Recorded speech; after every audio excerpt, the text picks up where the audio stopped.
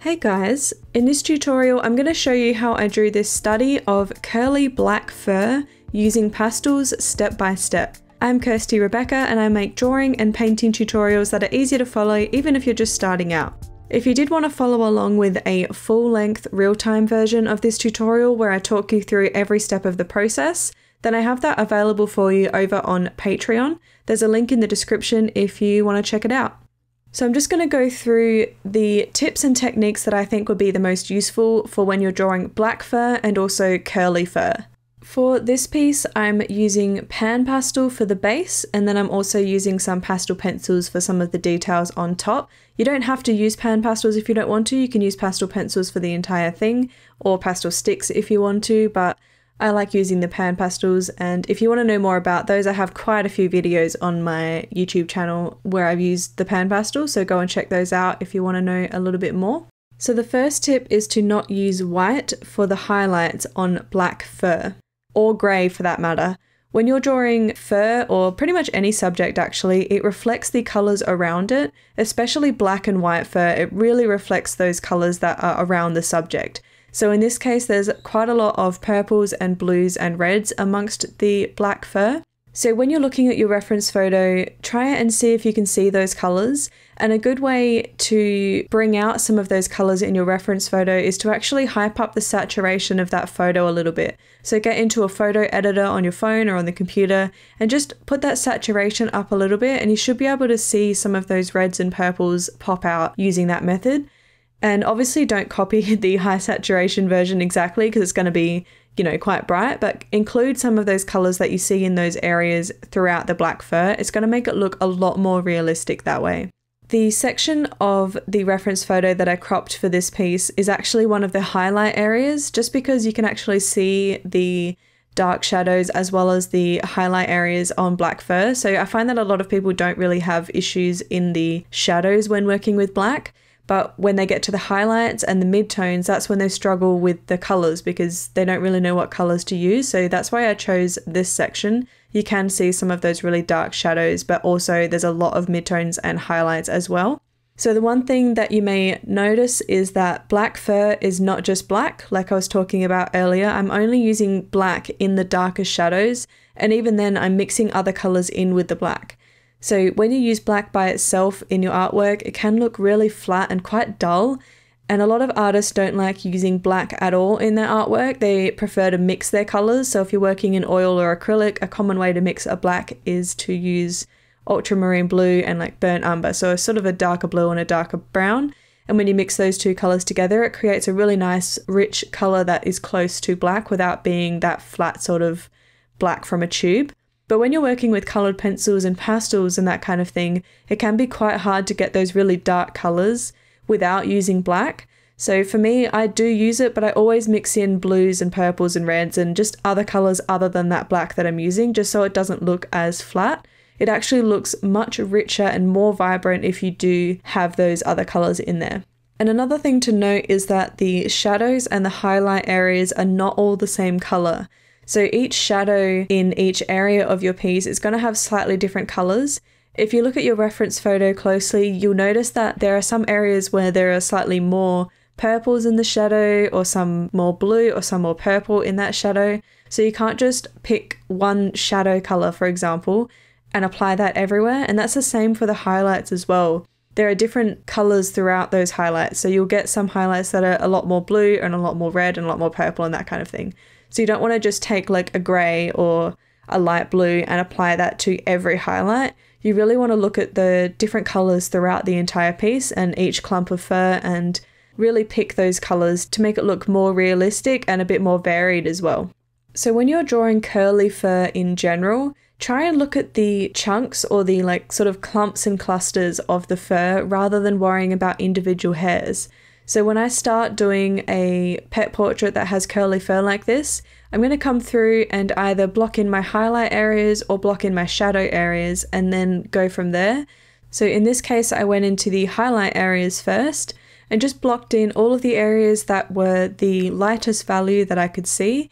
And then I went back through and added in some of my darker values, so the darkest shadows.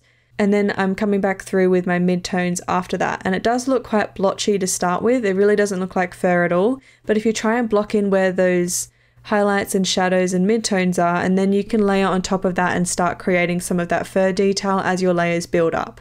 And I say this all the time, but I don't add every single individual piece of fur. When something is this close, like in this fur study, you will see a little bit more of those individual fur pieces. Like I've added a lot of wispy hairs at the end as well, but in general, if you're drawing an entire portrait, like if you've got an entire dog's face on like an 8x10 piece, you won't be able to see a lot of that fur detail. So try and look at those clumps and clusters to create the shape of that curl rather than looking at every individual hair. But that being said, make sure that you're still doing your pencil strokes in the right direction. So every time you're adding in pencil strokes, or if you're working with the pan pastels like I have in the base layer here, you want to make sure that you're applying those strokes in the same direction as that curl of the fur, just so that it gives that general gist of the direction of the hair in that clump. I always recommend starting out with a good reference photo, and that may sound obvious, but especially if you're working on black animals or white animals, you really want to make sure that the photo of that animal was taken in natural lighting. A lot of the time, if you're doing pet portraits, the photo was taken inside with quite yellow lighting or just not very good lighting, and it changes the color of what the fur actually is. So I try and get the customer or the client to take a photo of their pet outside. So if you get them to take a photo of the dog or whatever in the shade rather than in direct sunlight as well, that really helps to make sure that it's been lit by natural light but not too bright, and that will just give a really nice natural lighting, and it will make the fur look more realistic that way. It's more the natural color of that actual fur rather than trying to work from a photo where it was taken inside. You also want to make sure that when you zoom in on your reference photo, you can actually see some of that fur detail. You don't want to work from a photo that's so blurry you can't see those individual chunks and clusters of the fur, especially if you're working on curly fur. It can be really quite hard to try and guess which direction those curls and that kind of thing are going. And you really want to be able to see that difference between those shadows and highlights as well. So making sure that the photo is a relatively good quality photo where when you zoom in you can see all of those details. Before I share my next tip, if you'd like to improve your drawing and painting skills even further, then my Patreon channel is the solution for you. From as little as $4 per month, you will have access to every tutorial that I've previously uploaded on your chosen tier level in a variety of mediums like pastel, coloured pencil, charcoal, watercolour and more. There are tutorials available for a range of subjects like wildlife, birds, landscapes, still life, flowers and portraits. If you would like to view the entire Patreon tutorial library before joining us, I'll also leave that link in the description for you as well.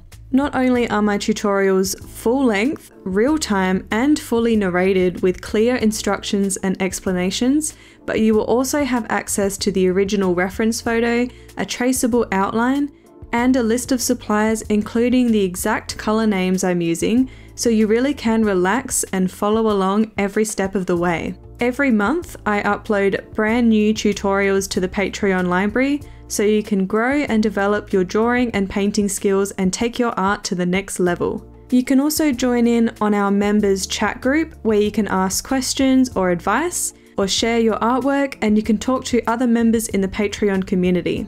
And the best part is that there are no lock-in contracts, so you can upgrade or downgrade to a different tier level, or you can cancel your pledge at any time if Patreon isn't right for you. So why not give it a go? The link is in the description if you want to check it out. Another good tip for artwork in general is to not worry about having the perfect colour.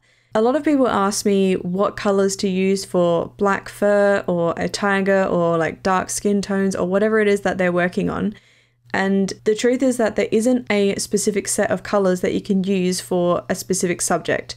So every black animal that I do is going to have a completely different set of colours depending on what lighting that picture was taken in, or the animal itself, or the shadow or the highlight area or whatever. Like there's not going to be a specific set of colours. I could take a photo of the same person in 4 different types of lighting and it's going to be a completely different set of colours. If you're working in a more cartoon style or like illustrations and that kind of thing, and then yeah, you can use a sort of skin color or whatever. But when you're trying to create a realistic piece, that's not really how it works.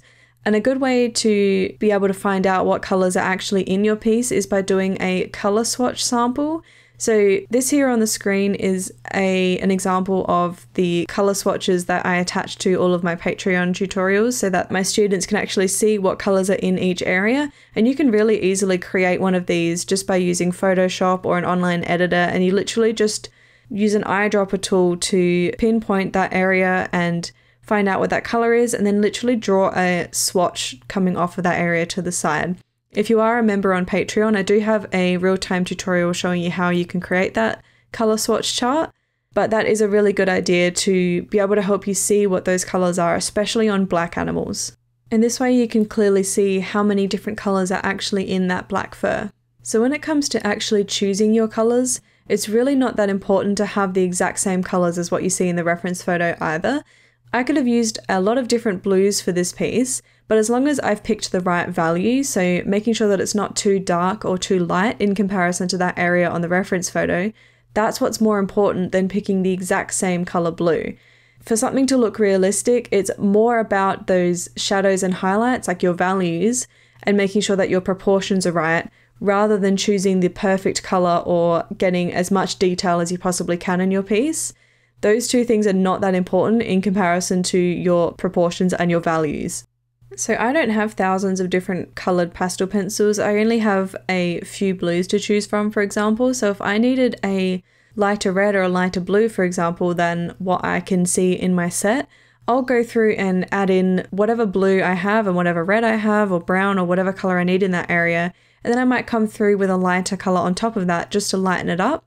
And I'll do the same for dark areas as well. So you don't have to find the exact same color from your set. You can layer colors on top of each other to help create that color that you need. So if you notice that there's a section that's on your artwork that is too dark or too light, you can always come through with a dark color or a light color to alter that. And when it comes to your details, a lot of people think that if you add a lot of detail, that's what's going to make your artwork look more realistic. And like I was saying earlier, that's not really the case. If you step back from your artwork and look at it from a normal viewing distance, it can look realistic without having super fine details there and having every single strand of fur drawn in, as long as your shadows and your highlights are correct. A good example of that is like when you go to an art gallery or a museum and you see those really beautiful paintings that look realistic, but then when you get close, it's just brush strokes and colors, like there's no detail there at all.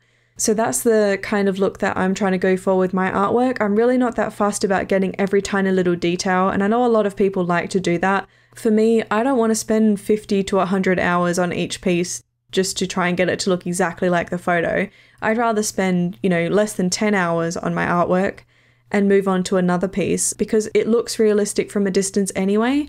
And I also find that it actually shows a little bit more of your artistic style as well. Having those pencil strokes and colors and brush strokes and that kind of thing throughout your artwork really just gives it a bit more interest. It shows a little bit more of you as an artist as well. So there's a lot of reasons why I prefer to leave it a little bit more expressive is the word, I guess. And it's totally up to you though, like if you want to spend that long on a piece and add in every single little strand of fur, you totally can, but for me, I just don't think it's that important and I don't enjoy doing that, so I don't. If you wanted to follow along with the full-length real-time version of this tutorial, where I talk you through every step of the process and give you even more tips and techniques, I have that available over on Patreon for you. There's a link in the description if you wanted to check it out. Otherwise, there's a playlist of some other pastel tutorials on the screen there that I thought you might find useful, so click on that and I'll see you over there.